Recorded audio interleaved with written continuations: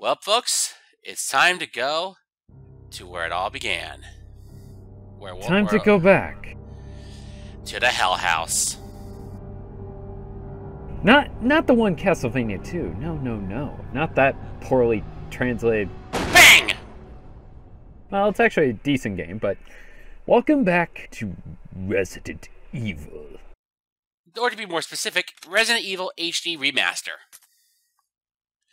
Otherwise, Resident Evil Rebirth HD. I guess you can say that. Yeah. Yeah, I say welcome back because obviously this whole run actually was my first time in full going through HD Remaster actually. And there are some noticeable changes. Well, at least one noticeable change. Control scheme. And for this playthrough, we're going to start off with Jill Valentine, the master of unlocking. The penultimate hero of the franchise. Well, the main female protagonist, more or less. Situated in northwest Raccoon City. Well, one of them. Where we are searching for hey, look at that! Subtitles! Patriots. Bravo team. Oh my god. Let's work for you then. Yeah. Yes, this game, pretty much the original Resident Evil made in 1996, remade on the GameCube in 2002, upscaled into HD in 2014. Reports of families being attacked or 2015, want to be technical. Victims were apparently eaten.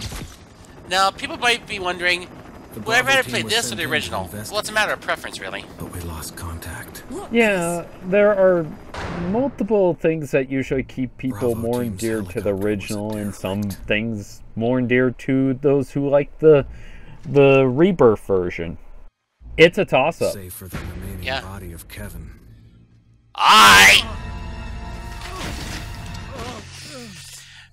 They got him back for Home Alone 2, didn't they? We continued our search. They should have, really. And it turned into a nightmare. They had no idea what kind of hell awaited them in the years that would follow. Oh yes. Because this is where it all began. In the summer of 1998. To incestual viruses, to blood that's thrown at people that turns into fire. Parasitic life forms. And then finally just pretty much a combination of all that and still making not much sense. Oh! Down! The dog just wanted to play! And oddly enough, this is actually referenced in Resident Evil Apocalypse, this camera shot. Except instead of dogs, it's via zombie children. That's where I draw the line, really. Seriously, zombie children, that's going too far. Uh-oh. Call me crazy, but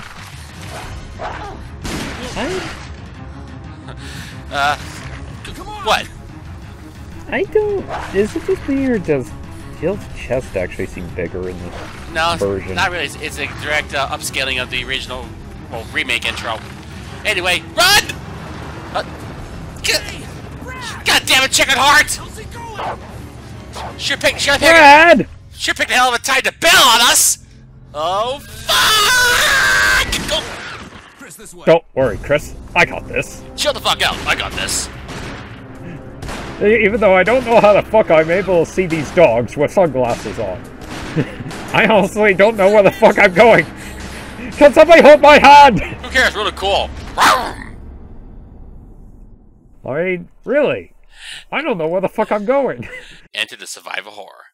And, by the way, folks, for those of you who are new to this series, we'll try to restrain ourselves. And if we do spoil something, I do apologize in advance, because we're so used to the series. We don't know where Barry is my seeing eye man. What is this place? Well, no, actually, this game is available on PS3, 360, PS4, Xbox One, and PC. Where's Chris? Jill, no. Also, the PS3 and 360 versions run at 30 frames per second, as do the PS4 and Xbox One versions. But the PC version runs at 60 frames per second. No. Also, PS3 360 are at 720p, everything else is 1080. With her. And if all else fails, you can also play it on the Wii, All right. Or You two go. you could also I'll play the secure this area. GameCube version, which I happen to Stay have sharp. that one. I still have my GameCube copy, but I want to do this one. Because it looks prettier, and generally it's just easier to have some cleaned up, you know, graphics, and it's a lot easier to play with a Hapage. Yep. I must say, I actually do like the upscaled graphical detail in HD Remaster, actually. Yeah, it's really well done. You know, I'll give Capcom shit, but I'll give credit. I think you'd better Where take a it look is at this. Well, What is it? frame rate. This is excellent. Yeah, frame rate notwithstanding, but then again, I don't give a damn about that. Oh, great. The frame rate's Jill. fine. Eh. Albeit, can you find know, any other clues. the transitions are a little I'll be off-putting, examining but this. still, Let's it's just pretty hope good. it's not Chris's. But yeah, actually, I wouldn't say as much. This version of the game actually has an alternate control setup. Hit select, and then hit. Oh, sorry, he's talking to his brother. But yeah, this game has an alternate control scheme, actually. I'll get more into details on that when we actually get to our proper investigation of this place. But first... Let's run to the first of many friends. I hope I'm not bothering you. Oh, no, I'm having a kind of sandwich. Go away. Did you see that? His eye moved right at us. That kind of freaked me out, actually. His eye was actually moving. Barry! What is it? Look out! It's a monster! This guy's Let me take crazy. care of it. I actually didn't want to note something. In terms of the GameCube version, there tend to be slight delays in regards to transitioning between What cutscene the hell shots. is this thing? Not here, though. I found Kenneth killed by this thing. Let's report this to Wesker. Yeah, this is one thing I wanted to know about this game compared to the GameCube one. Mm-hmm. I mean, it took me a while to notice it, but yeah. Oh, Hey, great. look, Yeah, that's zombie. yeah, that zombie played raccoon. Possum, even. Awesome, yes. In fact, another thing about this game is that some of the zombies are Wesker! actually slightly more intelligent than you give them credit for, because they will actually, Jill, some of them let me look will for it. actually Let's open not leave this doors. hall. Good idea. Yep. Few. But it can surprise you when you're in the middle of, you know, walking towards the door and all of a sudden a zombie busts it open. You're like, ah, fuck! Mm-hmm. Then you get grabbed and you take damage. Another new thing about this game is the fact that it actually has a new gameplay mechanic. Defense items. More on that later. Barry. Any luck, Jill? Something that should No, probably nothing. make a return in some What's shape or going on form, I around would like here? to I see. can't figure it out. Maybe. Same here. I should also And then note, Wesker. with this game, There's not this much marks we the can beginning do. of what I call my Resident Evil marathon. Separately. Yes, I'll I'm going to actually investigate cover the the dining entire room. main series once Okay, again. then. I'll try the door on the other side. From this game all the way Magic, to Jill. Revelations 2. We could easily get lost. Albeit, Start from the first considering how many Okay. games that Adam's got to go floor. I through, almost forgot. it's going to be a while It's a before lockpick. 2 even comes out, so You don't make better worry, use of folks. Actually, no, it comes out this month, or at least next month. Hey, lockpick!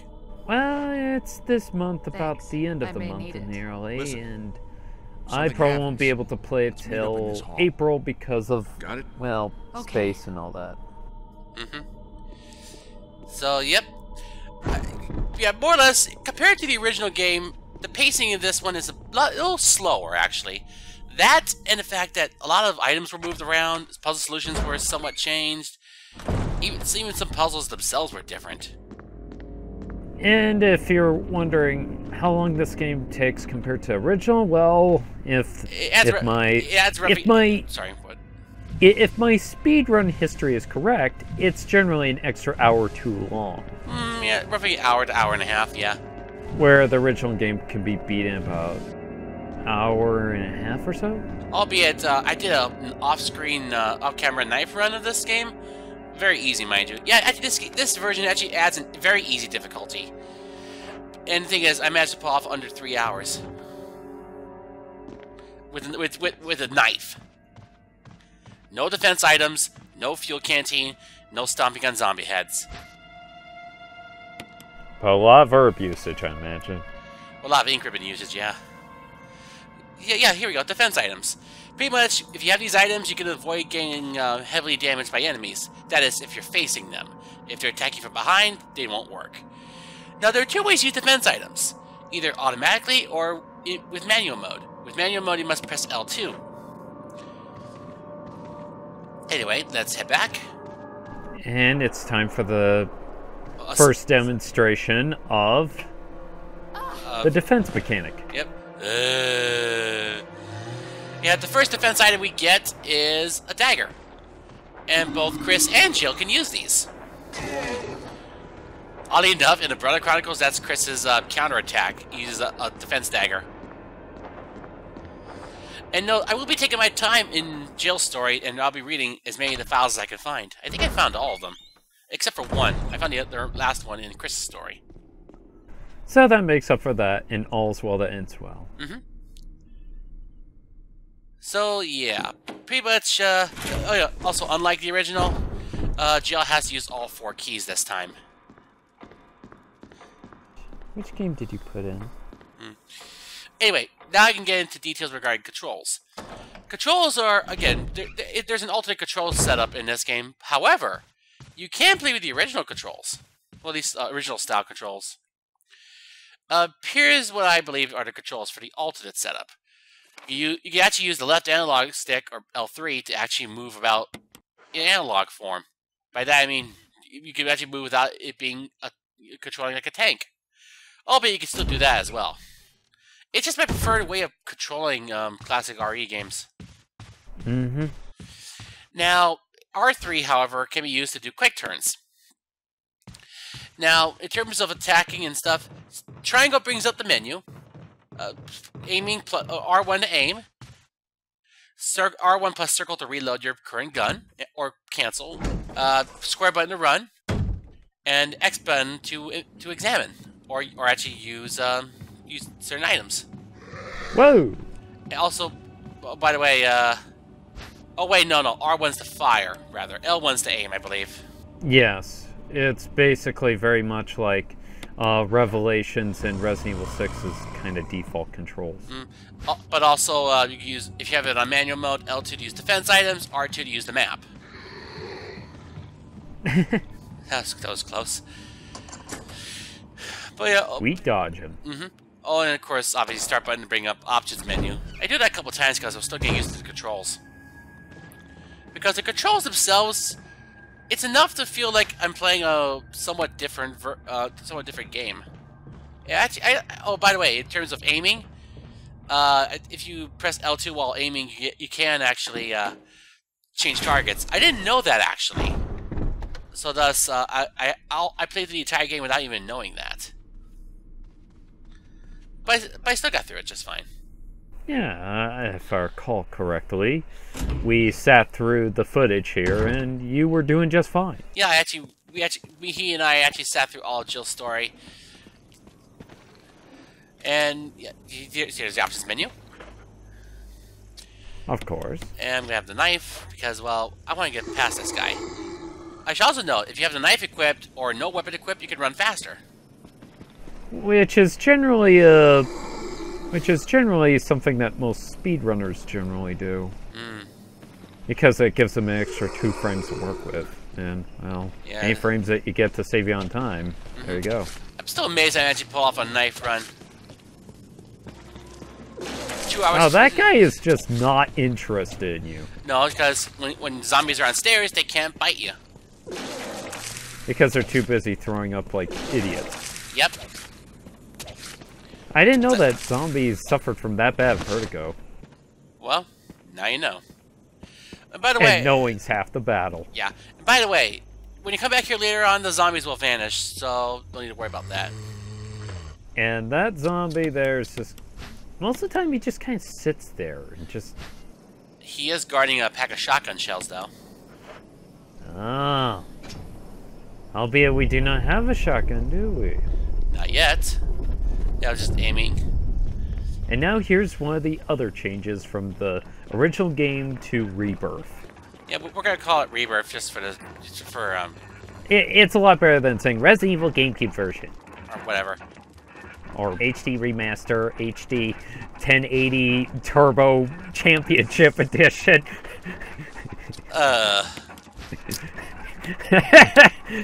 Anyway, that... Oddly, I could honestly see Capcom doing that. They would do it if they could get away with it. Book of Curses. The 4 masks.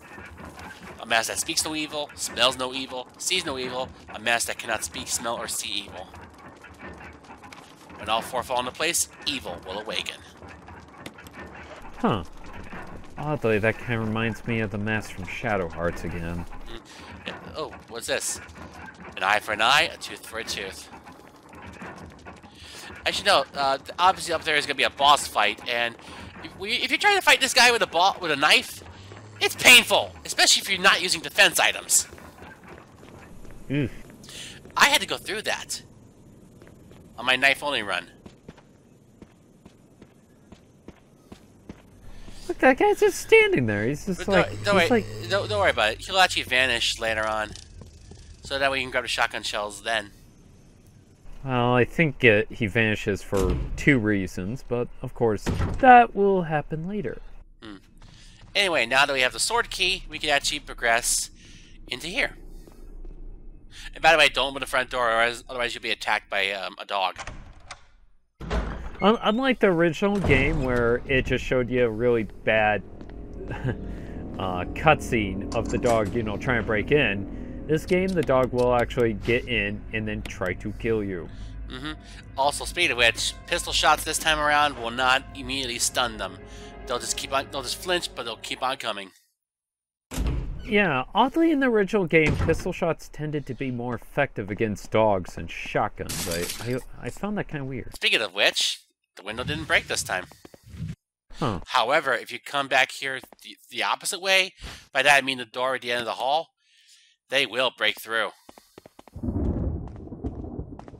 Ooh. Yeah. Ominous thunder. Yep. And here's another handgun magazine underneath here. Oh, by the way, you want to pay attention in regards to the map, actually, because the rooms are colored differently depending on whether or not you got all the items in that one room. If you do not have all the items, it'll be colored reddish orange or so. If you actually did get all the items, well, it'll be colored differently. Anyway, for those of you who are new to the game or new to the series as a whole, might as well get into character differences. Jill pretty much has less health than Chris, but she can carry more items. She also has access to a much better weapon compared to what Chris can use. And she also has lockpick. Which skips the whole keys gimmick that Chris ends up with. Yeah. However, whether or not that actually makes her better to use than Chris, well, it depends, really. Because if she wants to actually incinerate zombies, she would have to have both a fuel canteen and a lighter in her inventory. Whereas Chris only needs to have the lighter as his personal item and the fuel canteen in only 1 item slot. Chris also has a higher chance for critical hits. Speaking of which, you want to make sure you either incinerate zombies that you kill or decapitate them. Otherwise, they will, revive. And turn into Crimson Heads. They are bad news, trust me.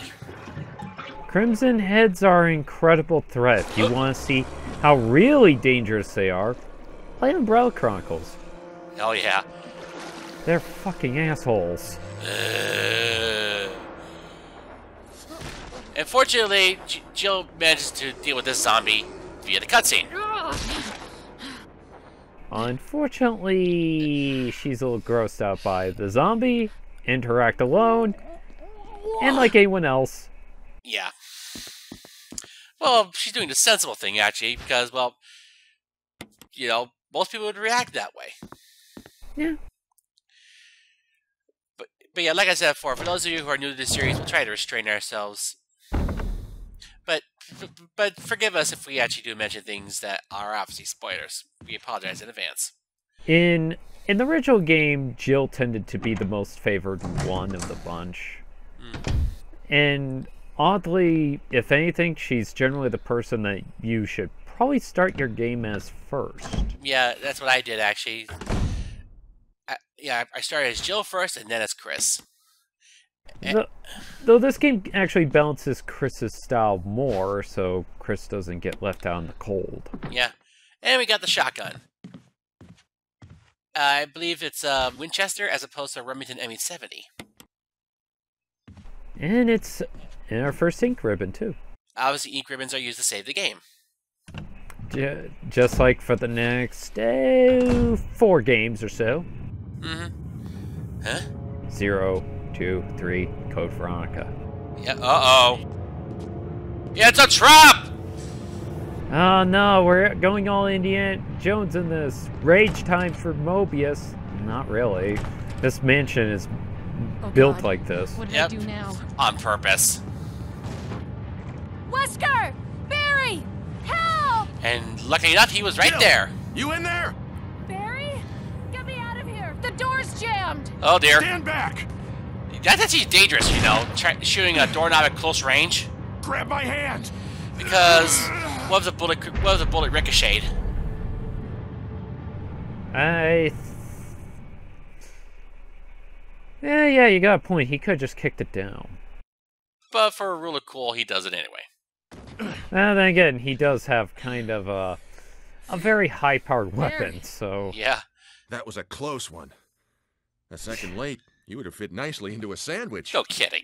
Really?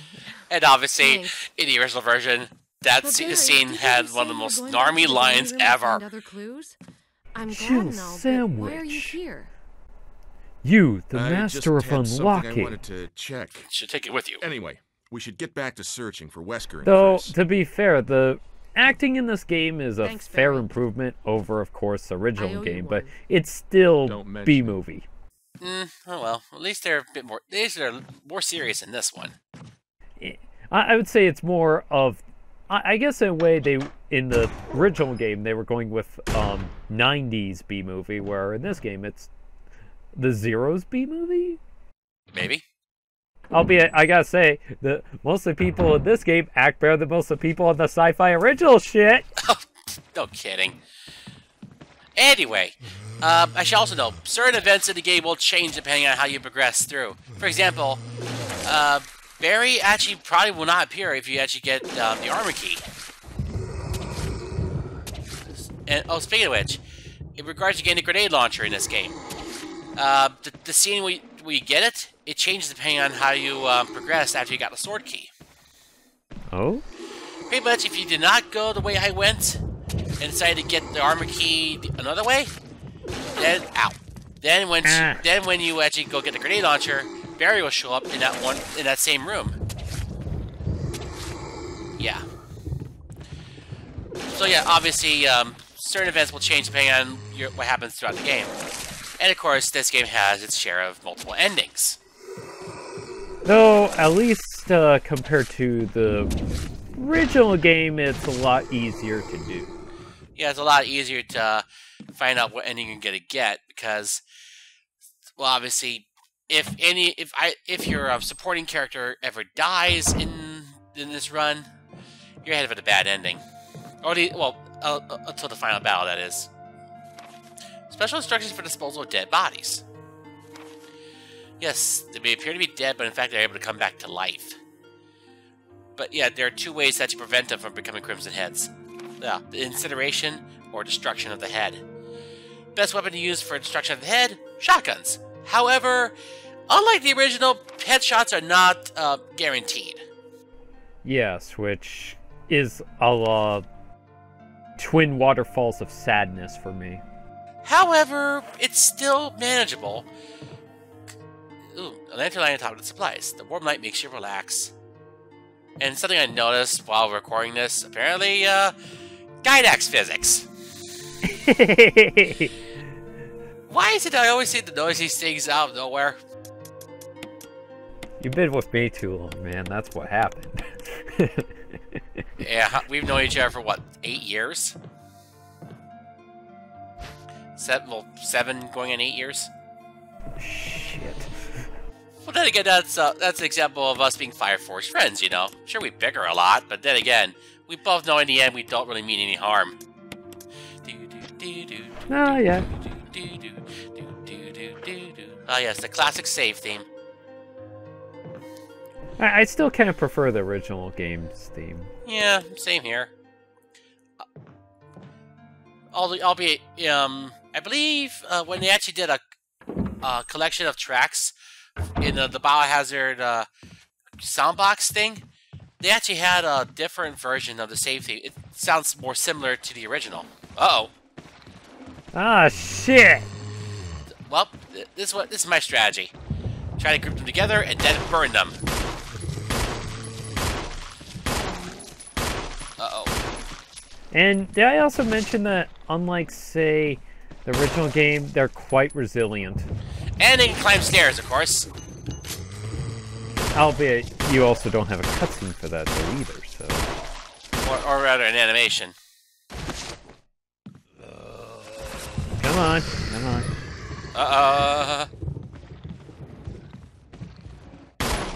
Come on. Fall down. There we go. Right on your buddy. There we go. But now we need a lighter. Anyway, see you guys in part 2.